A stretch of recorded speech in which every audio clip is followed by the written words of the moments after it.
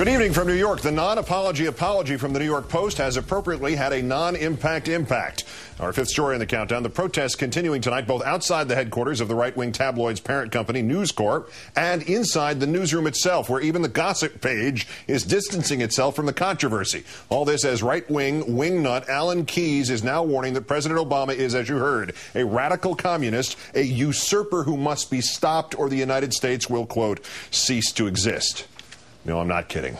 1 month to the day after the inauguration, it seems that many still have not gotten used to the idea of Barack Obama as the 44th president of the United States. For a second straight night, protesters marching outside News Corp headquarters in Midtown Manhattan, presumably the kind of people the New York Post was referring to as having been offended by this cartoon that they took, according to the tabloid, as a depiction of President Obama as a thinly veiled expression of racism.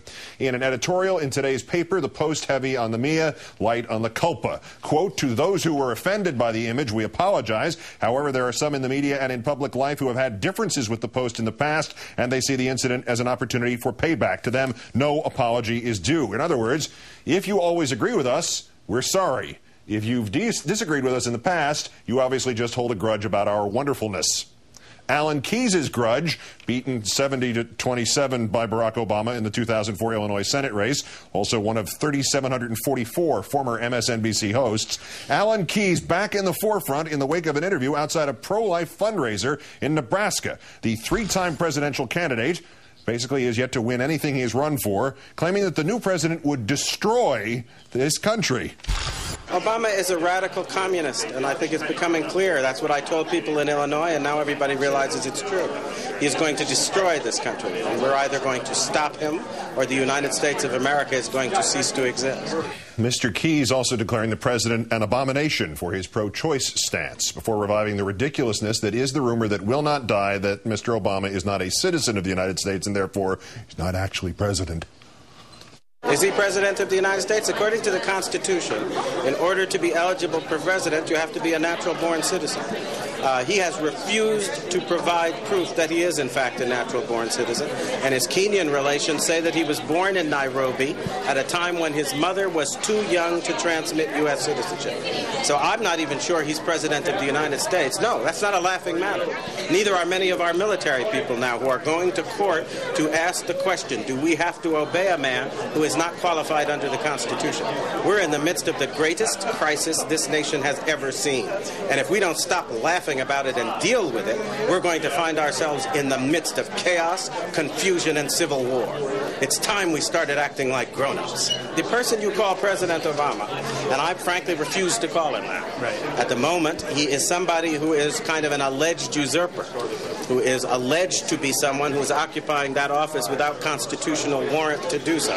Mr. Keyes, it should be noted, is also not sure of the relative whereabouts of his ass and his elbow. The post-mortem in a moment. First, Keyes, in time to call in our own Jonathan Alter, senior editor at Newsweek magazine. Good evening, John. Hi, Keith. Just setting aside the image of what you would have to do or what you would do to yourself if you had to defend him at a sanity hearing. Alan Keyes leads off by saying Obama is a radical communist, that it's clear now that that's what he is.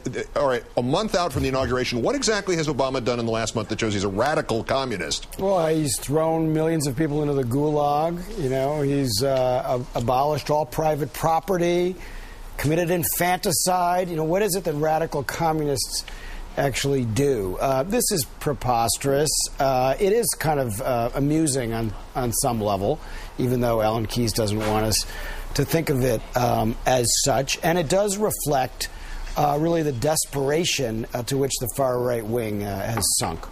But in that right-wing picture, that bigger picture between what we saw in the Post this week and Keyes, is it becoming clear that the GOP strategy is to try to repeat the Clinton experience, only maybe without the slight logic that was behind the Clinton experience, just harass the president from day one?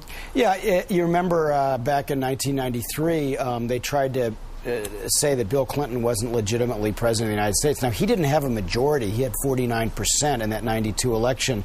And so they had just a little bit more plausibility to say that the people didn't really vote for him. But in this case, clearly Obama, has been confirmed by a majority. So the whole illegitimacy question is really even more preposterous. But they're trying to do what they did to Clinton starting in 1994, which is to take him out. But they don't have really the shock troops to do it anymore. Eric Cantor is not Newt Gingrich, not as effective. Alan Keyes doesn't have as much material to work with on Obama as some of those Arkansas folks did on Bill Clinton. They had some real skeletons in Clinton's closet that they could, then twist into saying that the Clintons killed people or whatever their idiocies led them to. They had more material to work with. In Obama's case, there is no material to work with, so they have to make it up entirely, which makes them seem even more pathetic. But as long as you feed that community that is looking for some excuse to question the legitimacy of a presidency, have you not to some degree done your job? I mean, has Alan Keyes not to some degree done his job in this?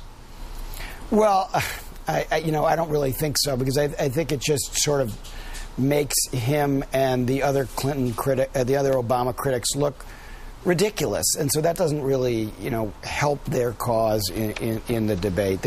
They are a party that is out of ideas, so they have to resort to these lies, about the fact that he's not a citizen. This came up during the campaign, Keith, and the Obama campaign actually posted his birth certificate from a Hawaii hospital online. And of course that didn't dissuade people from continuing to say that he wasn't really born in the United States, in the same way that there wasn't anything you could say that could dissuade people from believing that, Franklin Roosevelt was really, Rosenfeld, and that he was a communist Jew, or that the Clintons really killed people, or whatever it is that crazy folks want to believe about our president. So there's no way to kind of end this. All that you can do is laugh at it and recognize it for the act of desperation that it is. But and to the point that even though the right-wing site, the WorldNet Daily, authenticated the Obama birth certificate, it tells you the substantialness of this or lack thereof. But to laugh at it is one thing, but there is in there something when he starts talking about neither are many of our military people who are now going to ask you, we have to obey a man who's not qualified. When you start bringing that into it, is it entirely still a laughing matter? No, it really isn't, because then you do start to have to worry about whether some crazy folks might decide that they don't have to obey the commander-in-chief. And you do have to start to worry about whether he might get across that line into incitement, where some people might, suggest that the Secret Service should protect him from some of the loonier extremes. When they start saying that he must be stopped, I'm not quite sure what that means, but you're right, it's not a laughing matter. Jonathan Alter of MSNBC and Newsweek, of course. As always, John, great thanks. Have a great weekend. Thanks, Keith.